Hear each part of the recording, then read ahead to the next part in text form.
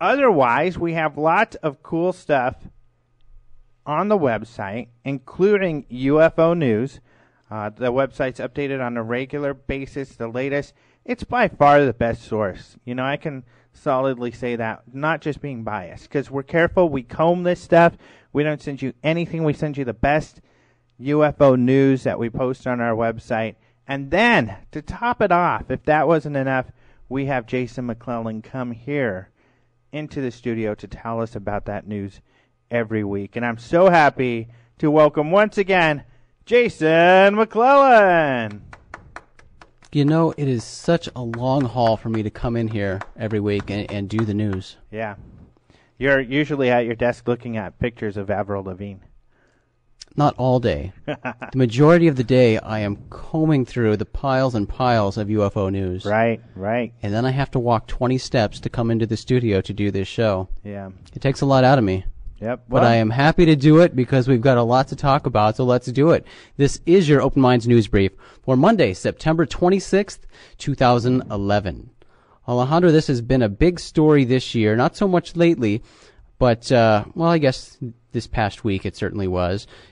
Back in the headlines. This was a big story early in the year, and I'm talking about the Jerusalem UFO videos. And I'm sure most of you have seen these videos, at least one of the videos.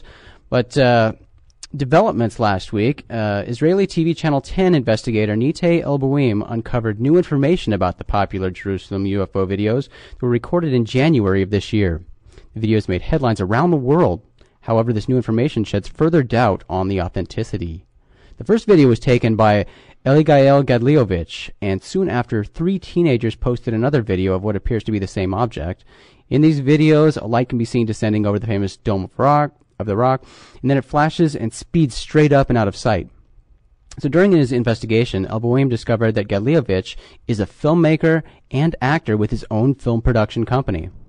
El-Bouim also found Golan Ardiv, a film teacher, among the actors in one of Gadliovich's movies. And it just so happens that the teenagers who took the second video attend the school where Ardiv teaches. Although the makers of each video claim to not know each other, this evidence made El-Bouim have doubts. So he called Gadliovich to ask about his association with the teenagers. Gadliovich was very cryptic in the call, and when asked if all of this was coincidence, Gadliovich said he did not believe in coincidences and suggested that these connections may not be a coincidence. He then also mentioned that he wanted to investigate the incident, now this is weird, from a cinematic point of view. Gadliovich then said he was too busy and he would have to go. But before ending the call, he said that everything everyone was saying about the video was true. And what he meant by that is unknown. Could have been a confession of sorts, but either way, Gadliovich seemed to be caught off guard by El-Bouim's discoveries. El-Bouim then contacted the film teacher, Golan Ardiv. Ardiv said he was present when Gadliovich filmed the UFO, but that he didn't know the teenagers. When asked if the teenagers went to the school where he taught, Ardiv changed his story and admitted that he did know them. But when El-Bouim asked Ardiv if he had a chance to talk to the students about their UFO video, Ardiv said it had been busy because they're approaching final exams, so he hasn't talked with them yet. Well, to the Channel 10 investigator, this was enough for him to determine that the videos were not authentic, although he admits the motive behind the hoax is still not clear. Yeah, I think this is all pretty damning. They seem to be caught off guard, and I'm predicting that if this television station keeps pressuring these guys, which it sounds like they're going to, we'll have a confession probably in the not-too-distant future. But one person had asked about one of the other videos, which was Americans. Remember that one? Some American tourists supposedly that were just at the Dome of the Rock. But that one was very quickly demonstrated to be a hoax, right? A CGI. And you and I have talked about this through the whole ordeal since the beginning, pointing out different red flags in each one of these videos. Right. Especially the one with the car full of teenagers always seemed very strange to me. There are many things in that video that are very goofy. Yeah. I mean, so much of the teenagers driving up as if they're trying to... It's like 5 minutes or something of just them goofing around in the car. Mm-hmm. Until they got to the UFO. So, yeah, and it was really funny how the guy's like, oh, yeah, I do know those guys. The phone calls were so bizarre. Yeah. So, no, I don't know the teenagers. Oh, you mean do I know the teenagers? Yeah, I guess I know them. Yeah. Yeah, pretty damning, you're right. Yeah. Well, the conclusion of NASA's space shuttle program earlier this year led some to believe that the United States space exploration was dead. But a publication released on Friday by NASA illustrates a very exciting roadmap of exploration plans for the next 25 years. The publication, titled The Global Exploration Roadmap, was created by 14 space agencies, including Roscosmos, that's in Russia, UKSA in the UK, CNSA in China, and NASA, collectively known as the International Space Exploration Coordination Group. Do they have outfits? I picture them in outfits. This seems like something that they got insight from Marvel Comics on. I'm not sure. But, yeah, they are known as the International Space Exploration Coordination Group, which sounds very exciting. This roadmap builds on a previous publication, the Global Exploration Strategy, the Framework for Coordination, that was released in May 2007. According to Stan Schroeder of Mashable.com, the new publication is a vision of robotic and human space exploration within the solar system, with the premise humans may one day live and work in space, the moon, and perhaps Mars. Common goals and objectives of each agency within the International Space Exploration Coordination Group are outlined in the recent publication. This list includes goals like develop exploration technologies and capabilities, and perform science to support human exploration. But the first objective on this list is search for life. Schroeder explains that the human space exploration missions outlined in the roadmap are a human mission to a near-Earth asteroid in the 2030s, a deep space habitat in 2034, and a human mission to the moon in the 2020s. The next step would be sending humans to Mars, a dream many of us would love to see come true in our lifetimes. I know that's true for me. The full 38-page global exploration roadmap can be read on the NASA website. And while this is exciting, you remind me, Alejandro, that it's nothing to get too excited about, because it seems that almost monthly they come up with a new sort of roadmap. Yeah, they always have a new plan, so. They don't seem to know what their plans are. Yeah. Whatever seems to get the headlines at the time. Yeah. And another thing that made NASA very popular this past weekend. By the way, I didn't ask you. You didn't get hit by any pieces of satellite, did you? No. And isn't that the funniest thing? This enormous satellite fell down, and they were tracking it. There were all these live tracking sites where you could watch, and everybody was watching to see where this huge satellite with many pieces was going to fall and whether it was going to crush us or not. And then NASA said they had absolutely no idea where it fell. That's kind of weird, because they say they can track everything in space, and I don't understand how they would. I think it was Fox News or one of the media outlets even said NASA loses 6-ton satellite.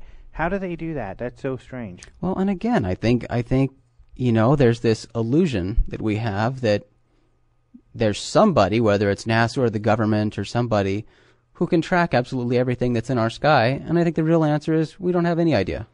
Yeah, and it could also be that they're playing dumb because of some liability. If something got destroyed, they want to pretend, oh, yeah, it wasn't us. But it's weird, and unfortunately these days, you can't trust anyone.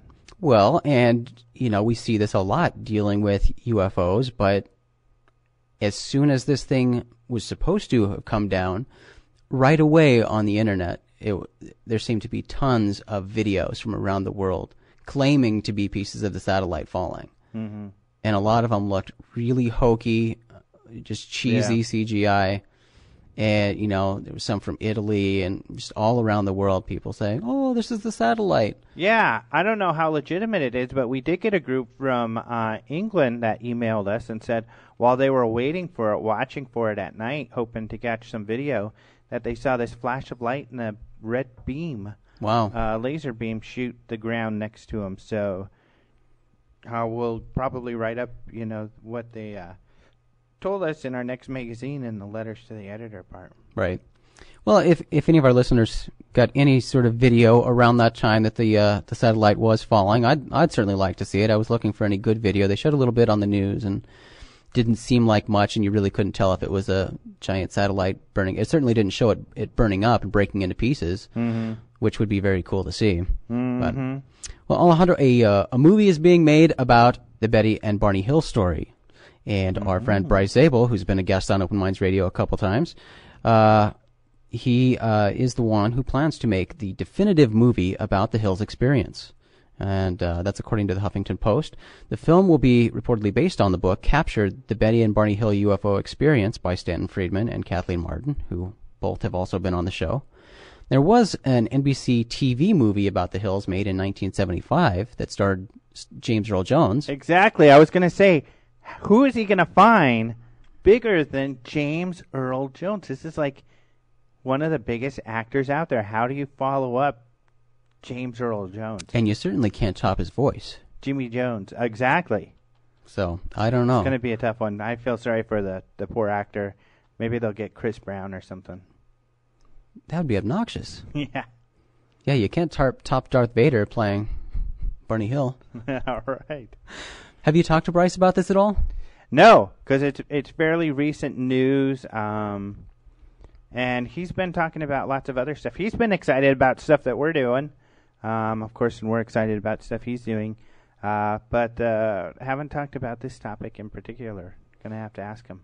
Because I'm curious to see if his goal is to actually put it on the big screen. And well, it I know sounded he's like got, that was the plan. I think so. He's got so many irons in the fire right now. I know he's really working on this kind of All the President's Men type of thing for Majestic 12 with Stanton Friedman and all of these guys. And, well, it's supposed to kind of be like their lives, but more like All the President's Men where they're looking for the info and talking to Deep Throat and all of that. So, sounds exciting. He's a busy guy. What is it called? Magic Men. Magic Men, you're right. Busy guy, that Bryce. Yeah. Excellent. Well, I can't wait to hear more about that from him because that'll be a cool movie if they get it. I'll go in the theaters and see that. Yeah, for Sweet. sure. Yeah. Well, Alejandro, you know that I am a web video enthusiast. Mm-hmm. I did know that. Yes, I'm glad you know that because I talk but about I won't tell the all audience the time. what type of web videos that you're enthusiastic Oh, don't go there. about. This thing on? Well, the UFO extraterrestrial theme is popular in Hollywood, and we've talked about that a lot. We had one of our magazines about that. But now this theme is being utilized by a popular online entertainment network, Machinima. And they are mainly known as like a gaming company. They do a lot of gaming videos and things like that. But they're hugely popular, and they just launched a new web series titled Receiver, and that's spelled RCVR. And Receiver, with its stories of extraterrestrial encounters and cover-up attempts by a secret government, will surely appeal to fans of shows like X-Files. It's very similar to the premise of X-Files. Chris Atkinson of Real SEO explains that receivers are people who have been communicated to by aliens, possessing knowledge about things like complex math that they did not before. Machinima provides this description of the series. Receivers are humanity's greatest asset, and it's the job of agent Luke Weber to track them down. In doing so, Weber is also tasked with conducting one of the most important disinformation campaigns in American history. But the cover-up is about to get even more difficult for Agent Weber. Dun, dun, dun. Up until now, the UFO extraterrestrial theme has been mostly absent from the blossoming web video industry, but Machinima behind this new Receiver series means this theme will receive major attention in the web video world because Machinima has one of the most popular YouTube channels. One of the most popular YouTube channels, period. I think they're like the number 5 channel of YouTube. They have more than 56 million subscribers. Well, season 1... That's more than we have. That's a few more than we have. Wow. Ours is pretty popular. But... and if you don't believe us, you can go to youtube.com/openmindstv and see. We're pretty close to 56 million. Whoa. But if you go there and see that number is not quite there, if you subscribe to our channel, it can help us. Yeah, get us that much closer.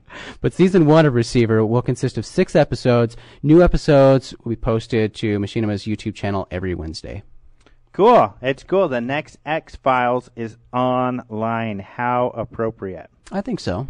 And I should tell the audience, for those people who are saying, oh, Jason's gross. I was kidding. He's into the web video in general. Just what is happening in the world of all web video. What's gross about puppy videos? Yeah. That's not what you were talking about? Alejandro. We'll have to admit, we watch puppy videos here. They are pretty addictive. So does everybody, though, because they're extremely popular. Yeah, next to porn and UFOs, they're probably next. Yeah, they have to be. People are all on the puppy, watching puppies do anything. Oh, yes. And then after that, probably The Simpsons. Yeah. Well, Alejandro, I have more news. You ready for more news? Yes. I don't know if you saw this video, but a man in San Antonio, Texas, recorded a video of UFO 2 weeks ago from his backyard. He explained to KENS Channel 5, first of all, no navigational lights. That's what got my attention at first. Then I started zooming in and started seeing the different configuration of the lights. The witness stated that he sees helicopters and airplanes above his house all the time, but what he recorded with his camera was something completely different. And looking at the video, when they showed the zoom in, it looked like a triangle UFO and had various lights on the bottom of it.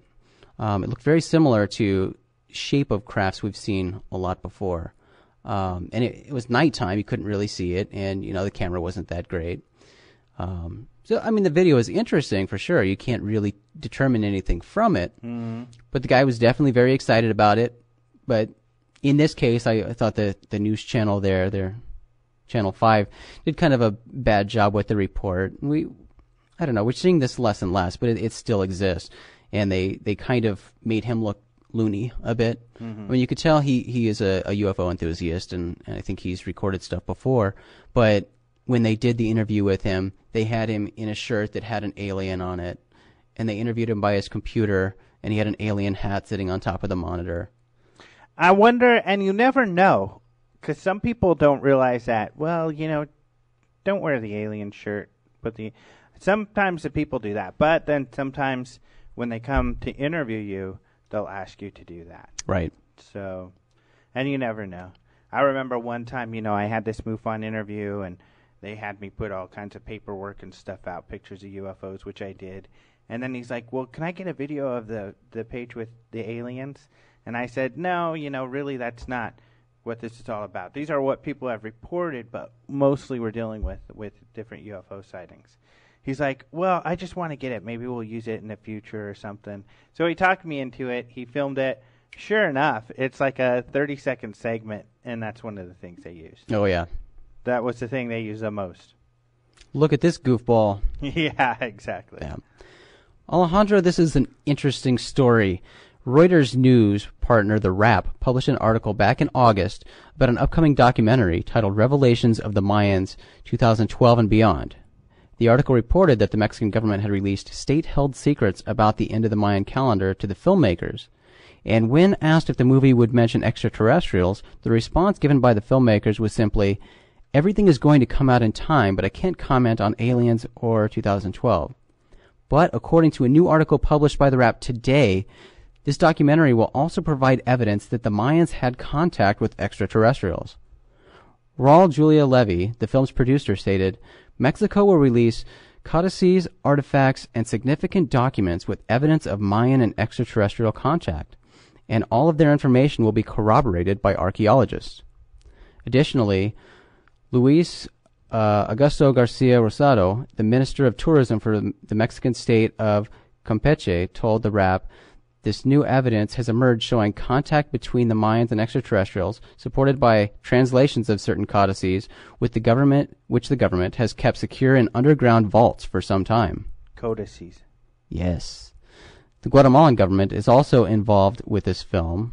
While they aren't offering up any information about extraterrestrials, they are giving filmmakers access to previously classified artifacts and newly discovered prophecies.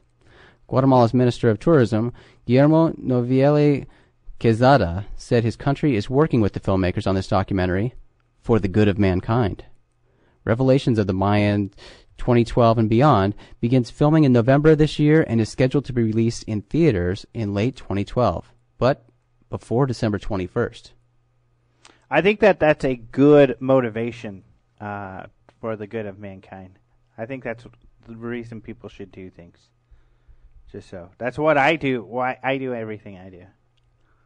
Why you do everything you do? Mm-hmm. All right. Well, I'm proud of them. I'll argue with that on some other time. This one's interesting. I mean, I think it gets a lot of people exciting, and it would be really interesting to see some sort of extraterrestrial connection with the Mayans, although the Mayans already do say Quetzalcoatl came from the sky. So it'll be interesting to see this show. Of course, it's hard. Just because mythology says people came from the sky doesn't necessarily mean there was extraterrestrial interaction, unless you're on Ancient Aliens, right, where everything seems to be extraterrestrial. But it's still, of course, it's great. It's exciting. And, of course, if there's something new to come out, that would be really interesting. And it's interesting that what the heck are these governments hiding stuff for anyway? Right. They said we were keeping some provocative information locked up. Why do that? That's in not underground vaults. Yeah. Yeah. It seems kind of weird. It seems kind of weird that they would have, these artifacts that they've locked away. Mm-hmm. That's crazy. And that's really exciting that they're bringing out these artifacts that have never been seen before. Yeah. That's very cool. Who knows what the extraterrestrial angle is going to be? I mean, bottom line, this is probably a publicity stunt for them to get tourism to capitalize on the whole 2012 thing, which is smart on their part. And, these government officials coming forward are their, tourism people. Mm-hmm. So who knows? I mean, that's most likely what it is. We'll see what information comes forward. But the fact that they are coming forward and pushing the extraterrestrial information is kind of fascinating. Yeah, yeah. We've been watching Mexican tourist information for a while because Mexico City, their director of tourism's Alejandro Rojas. You! Not me, though. But you're Alejandro Rojas. Yeah, well, there's many in the Latin world. I thought there was only one. Well, you were wrong. In my world, there's only one. You're right. Well, Alejandro, one last thing I'll mention. Did you happen to catch Clifford Cliff on The Daily Show? I did. That was a good laugh. It was very funny. Cliff is a funny guy, and we talked to him at MUFON in California about his appearance because this was filmed quite a while ago. Mm-hmm. And he's a funny guy. He has a good sense of humor, and he knew going into this comedy show that's exactly what it was. And instead of being like some people who really fight it and trying to be the stiff, straight guy and get upset at the jokes, he played right into it. He was a perfect guest, and he handled it well. Yeah, he did a great job. He rolled with it, and I think he did a great job. A lot of people are out there, oh, how could he do that? He made MUFON look foolish. But, I mean, they made just as much, if not more, fun of NASA in this clip because they interviewed a NASA guy, too. Oh, the NASA guy looked pissed. MUFON. Yeah, they made NASA look pretty dumb. Yeah, he didn't have the sense of humor Cliff had. So I thought it was really funny. It's great. At least now hopefully more people know about MUFON and are checking out their website. And that was Cliff's goal in going on the show. Yep. And, you can't always be just uptight about it. I think some of the guys are criticizing need to loosen up a little bit because they're just, really upset. I agree 100%. Mm-hmm. Agreed. Excellent. Well, Alejandro, that is it for the news for today. Remember to check out all of these stories and many, many more at openminds.tv, your source for UFO-related news. I'm Jason McClellan, your Open Minds news correspondent, and you've been briefed.